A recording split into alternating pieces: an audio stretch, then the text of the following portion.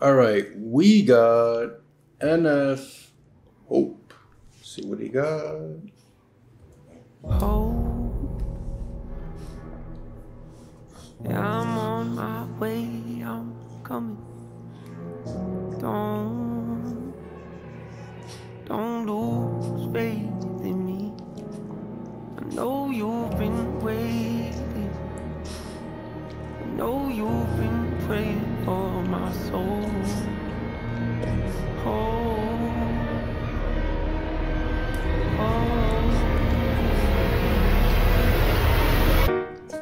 30 years you've been dragging your feet, telling me I'm the reason we're stagnant. 30 years you've been claiming you're honest and promising progress. Well, where's it at? I don't want you to feel like a failure. I know this hurts, but I gave you your chance to deliver. Now it's my turn. Don't get me wrong. Nature had a great run, but it's time to give the people something different.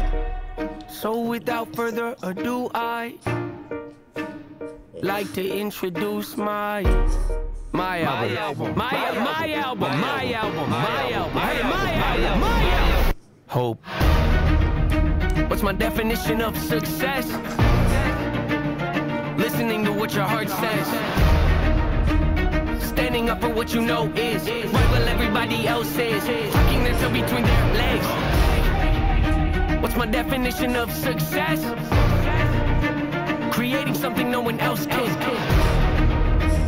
Being brave enough to dream big. Grinding when you're told to just quit. Giving more when you got nothing left. It's a person that'll take a chance on something they were told could never happen. It's a person that can see the bright side through the dark times when there ain't one. It's when someone who ain't never had nothing ain't afraid to walk away from more profit because they rather do something that they really love and take the pay cut. It's a person that would never waver or change who they are just to try and gain some credibility so they can feel accepted by a stranger. It's a person that can take the failures in their life and turn them into motivation. It's believing in yourself when no one else does. It's amazing what a little bit of faith can do. If you don't even believe in you, why would you think or expect anybody else that's around you to? I done did things that I regret. I done said things I can't take back. Was a lost soul at a crossroad who had no hope, but I changed that. I spent years of my life holding on to things I never should have kept, full of hatred. Years of my life carrying a lot of baggage that I should have walked away from. Years of my life wishing I was someone different, looking for some validation.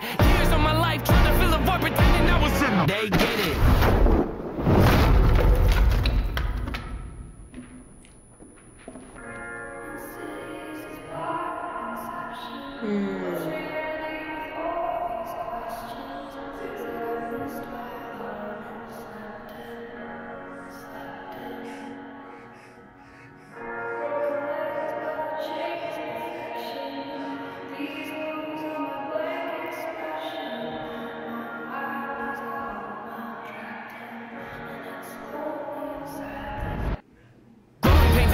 Evil, difficult to go through, yes, but beneficial. Some would say having a mental breakdown is a negative thing, which on one hand I agree, but on the other hand it was the push I needed to get help and start the healing process. See, if I'd never hit rock bottom, would I be the person that I am today? I don't believe so. I'm a perfect example of what happens when you choose to not accept defeat and face your demons. Took me 30 years to realize that if you want to get the opportunity to be the greatest version of yourself, sometimes you gotta be someone you're not to hear the voice of reason. Having kids will make you really take a step back and look in the mirror. At least for me, that's what it did. Wake up every day and pick my son up, hold him in my arms and let him know he's loved. Standing by the window questioning if that is ever going to show up. Isn't something he's gonna have to worry about, don't get it twisted, that was in a shot. Mama, I forgive you, I just don't want him to grow up thinking that he'll never be enough. 30 years of running, 30 years of searching, 30 years of hurting, 30 years of pain, 30 years of fearful, 30 years of anger, 30 years of empty, 30 years of shame, 30 years of broken, 30 years of anguish, 30 years of hopeless, 30 years of hate, 30 years of never, 30 years of maybe, 30 years of later, 30 years of fate, 30 years of hollow, 30 years of sorrow, 30 years of darkness, 30 years of hate, 30 years of baggage, 30 years of sadness, 30 years of stagnant, 30 years of change, 30 years of patience, 30 years of suffering, 30 years of torment, 30 years of 30 years of bitter, 30 years of lonely, 30 years of pushing everyone away. a change. We are not enough. We are not the same. You don't have the heart. You don't have the strength. You don't have the will. You don't have the faith. You'll never be loved. You'll never be safe. Might as well give up. Not running away. You don't have the guts. You're the one afraid. I'm the one in charge. I'm taking the. I'm taking the. Range.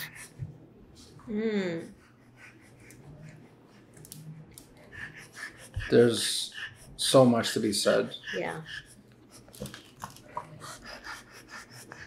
So what I do like about NF is his understanding of having these multiple sides of him. You know, I think a lot of people don't realize like we're a combination of different personalities. You know, like even if you just think about the spectrum of emotions, like you're not the same when you're happy compared to when you're sad or when you're fearful or when you're anxious or when you're calm, you know. So we have these different emotional states. And so what I like about NF, like in the video, he's dressed in white. He has the map in his hand, which represents like how lost he is. And then there's another version of NF where he's in all black. He's just laughing at himself and he like pushes himself down and he ends up back into these walls. And then he plays a song from his old album, which is when he was obviously in a darker place. And that's why it pushes him back into this. It's kind of like an auditorium, even dungeon like. But anyway, so he's like within these walls, and that's when you're feeling trapped and you're feeling lost, and he's walking around trying to find himself, and eventually he does, and he's behind a cell, you know, which also indicates that he doesn't feel free. He's trapped. And what I like about NF is that a lot of his songs are like this. It's a song of post-traumatic growth, which is this idea of he's been through a lot. He's been through a lot of trauma. And despite that, he's been able to improve himself and still become the best version of himself despite having all these internal struggles. But also not even just internal struggles, but you know, struggles that he's having with his relationships, and I'm assuming within music as well, where there's always this doubt of, are you good enough? But still trying to push, like you knowing you're good enough, you have the confidence, but at the same time you also doubt yourself. And I think a lot of us struggle with that. Like we have times where we feel confident and we feel competent in what we're doing, and then times where we start to doubt ourselves if we're even good enough for certain things. And so I like how he's able to put that into words and obviously put that into music. Music that's good and makes you think about what he's saying, but also makes you reflect back on your own life. Mm-hmm. At least that's what it does for me. It does for me as well. And I was just going to add to what you were saying, which is we gravitate towards artists like NF because in a way it's like we're seeing ourselves through his music, through his message. And there's so many things to unravel, like you said earlier. And so with the music video alone, in the beginning, you see the scene zoom out in the ocean, and he's in this, I don't know what they're called, but he's isolated. He's on this thing that's really keeping him afloat. And like those logs? Yeah. And that's when he talks about, 30 years of feeling lost and, feeling empty and hollow. And, for myself, who's in my 30s, it's a lot of self-reflection. And I've heard this from a lot of people when I was in my early 20s, talking to people in their 30s that, it's not until you're 30 that you really start to know yourself, unless you're lucky and you can figure that out early on. But it's, I think, part of the rite of passage when you turn 30, which is really going through your past and realizing, who you are through those experiences in the past, right? And so I love everything that he says. And I really enjoyed how he kind of took us back to his previous music videos, because I do recognize those scenes, and we do that all the time, you know, especially those that are very self-reflective and introspective. We always go back to the past, and it's because you have to go back to continue and move forward. And I think it's healthy for him to be able to voice everything that he feels. And at the end of the day, it's his journey, right? And so it's so fitting that the other side of him, you know, his negative thoughts, maybe the thoughts that constantly bring him down. It's interesting that they're wearing a cap that says real. And so we're always thinking that these thoughts are real, these negative thoughts. And in reality, it's not true. It's really just the way that our minds talk to us. You know, you can talk to yourself very negatively, and it seems like he talks to himself very negatively. And we usually mistaken that for truth, which sometimes it's not. And toward the end, when he says reigns, to me, it seemed like he is taking control of his thoughts. And having control over your mind and thoughts, it's a challenge, but to me, it seemed like he's starting to grasp that for himself. Yeah, I agree with that, especially the self-talk portion, because, you know, I've listened to NF for a few years, and obviously his music, what makes his music real is his ability to be vulnerable. He shares a lot of personal thoughts, and a lot of his thoughts, they are negative self-talk, but at the same time, I think it's actually rooted in confidence, because sometimes when you have negative self-talk, it's negative because you know that you're capable of more. So it's not like, and there's different kinds of negative self-talk. There's like, all right, you're not good enough, and then it creates shame, and then it actually, thoughts can become real when you start to believe in them. You know, so when it's negative and you start to feel like, oh, you're not good enough, or you doubt yourself, or you feel like you're a piece of shit, if you start to believe in them, where it starts to impact your actions, then those thoughts actually become real. Where if it's like negative self-talk, but it's rooted in confidence, where it's like, oh, like you're not doing that great, but you could do more. You're not doing that great because you're capable of more, which I think is more of NF's self-talk, where it's like it's negative, but in a way where it pushes him to be better, which is something that I resonate with. I have a very negative self-talk, but it's not negative if you're looking at the outcome and not paying attention to the actual talk, right? Because I think you could measure it by what the outcome is. If the outcome is you're somewhat successful, which is also hard, because you can have a very successful outcome like NF and still be mentally unwell. And you see that with musicians all the time, where they have this level of success, but they're not really happy. But they do have they have met their goals, but like financial goals, and their success in music's probably a goal that they've wanted to reach for a long time, but they're not happy with that. And you can tell someone like NF has gone to therapy, because a lot of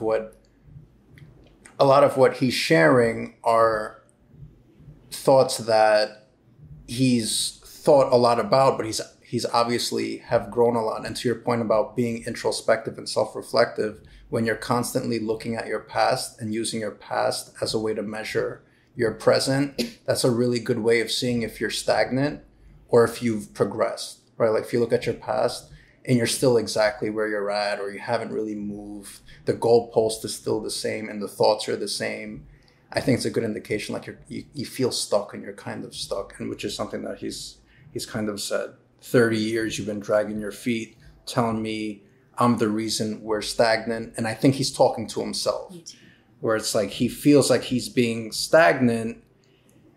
And 30 years you've been claiming you're honest and promising progress. Well, where's it at? You know, he's very hard on himself, clearly. Yeah. And yet it's this same self-talk that's created the success for him, which is a really interesting paradox to me, because it's weird when you could turn something so negative like trauma, and it's the trauma that makes you grow. Yeah. Right? That's why there's like that actual term. Like some people have post-traumatic stress disorder, but then some people have post-traumatic growth, which is like everyone's affected by trauma differently. Some people are impacted by trauma and they get stuck, and some people are impacted by trauma and they become a better version of themselves through it. So it's interesting to think about. As we're going through his lyrics, I loved the way that he broke down his definition of success in two parts. I love that he says his definition of success is listening to what his heart says. So listening to what our heart says instead of, what other people want. As simple as that is, it's so difficult for people to overcome, right? Overcome other people's expectations of us. And then the other piece to it is creating something no one else can, and being brave enough to dream big, grinding when you're told to just quit, giving more when you got nothing left. Oh my gosh, like that last piece, giving more when you have nothing left. Like that's, I think, something that is so powerful to highlight. And it's your own measurement, right? Like everyone's measurement of what they're capable of is very different. And so that spoke a lot to me, because we've all been so pushed to the edge and we know our limits, but can you imagine pushing it further? Yeah. And he shows it in the music video too. He finally makes it ashore, and he also makes it up to the top of that, that rock. And so ultimately you're seeing that throughout all this self-doubt, he still finds a way to get through it. Yeah. And even that line that you emphasized about giving more when you have nothing left. Sometimes I question if we even know what we're capable of. Like we think we're at the edge, or we think we have nothing left. But, when you, in hindsight, when you look back at some of your experiences, I think most people have experiences where they thought they had nothing left, but then they realize like there's more to them than what they think. Physically, they think there's nothing left, but there actually is. And mentally, they think there's nothing left, but there's always room to push a little more. And I think that's like a struggle that we have, like trying to figure out how much should we push, can we push, like really where's our ceiling? Because I think as humans, like we don't know what our potential is. I don't even think we have a lifetime to figure that out, because you never really know. From seeing other people and how far they get.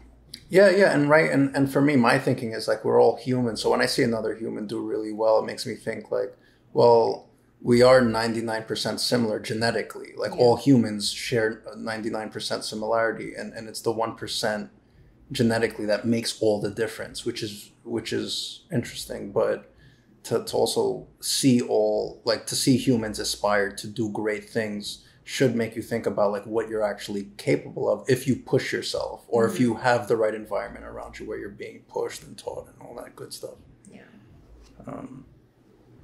Yeah. But I love NF because he's